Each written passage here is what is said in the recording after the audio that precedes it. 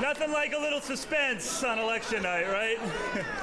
I want to thank you all so much. I have said from the beginning that this campaign is not about me.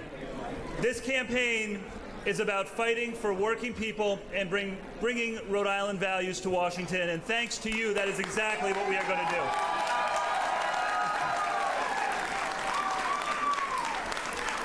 You have my commitment.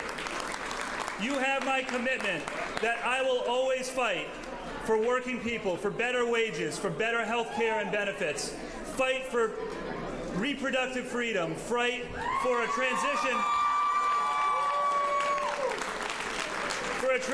to affordable clean energy, and fight to preserve our democracy for the next generation and the generation after that, and on and on and on.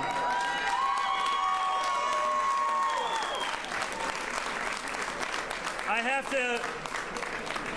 have to make a few thank yous. First, to our state treasury team. Over the last 8 years, we have done some incredible things together. We launched a statewide school construction program that is repairing hundreds of schools. We helped victims of domestic violence get to safety. We made historic investments in clean energy. We divested from assault weapons and reunited thousands of Rhode Islanders with their missing money and managed the state pension fund to an all-time high. To every member of that team for the last 8 years, thank you for your hard work. I can say, thanks to all of you, I can say to the people of Rhode Island tonight that the state's finances are stronger today than they were 8 years ago, and that is because of each of you. To our incredible campaign staff and volunteers, to everyone who phone banked and knocked on doors and pounded the pavement, thank you so much. Listen, we were behind in every single poll, every single poll, every single pundit thought we were going to lose, but you never stopped believing, you never stopped working, you never stopped believing, and because of you, we got this done. So,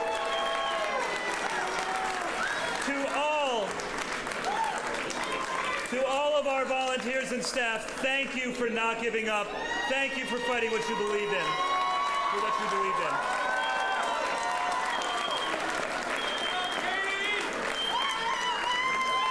To Katie Nee, the best campaign manager anyone could ask for, thank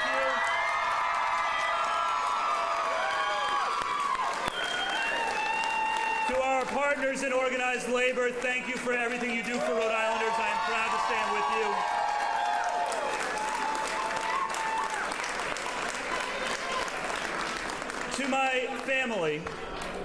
To my family, let me start with my parents.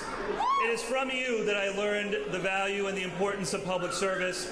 You have had to put up with a lot of ugliness and a lot of nonsense that you didn't deserve, but you never complained once, and you always supported me, and I am tremendously grateful to you. It's my dad's birthday today, by the way. He's 75. Say happy birthday.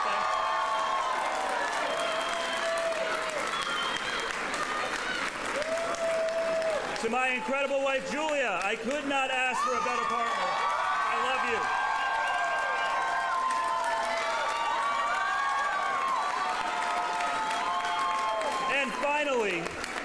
And finally, and most of all, to the people of Rhode Island, thank you for putting your faith in me. You have my commitment that I will fight hard for our state. I will fight to make it easier for working people to get ahead. I will fight to bring Rhode Island values to Washington. We are a small state, we are a scrappy state, but we are the best state, and it is an honor to represent you. Thank you so much, Rhode Island. I appreciate it.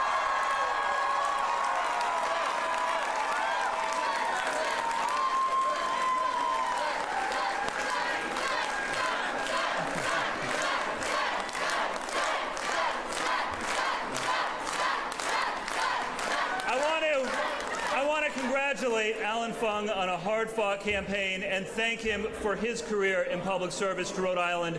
It is a hard calling, but it is a noble calling, so thank you, Allan. Listen, I am in this to represent all Rhode Islanders, regardless of party. You have my commitment. I will not stop fighting for you. Thank you all very much. I appreciate you, and it's an honor to serve. Thank you, Rhode Island.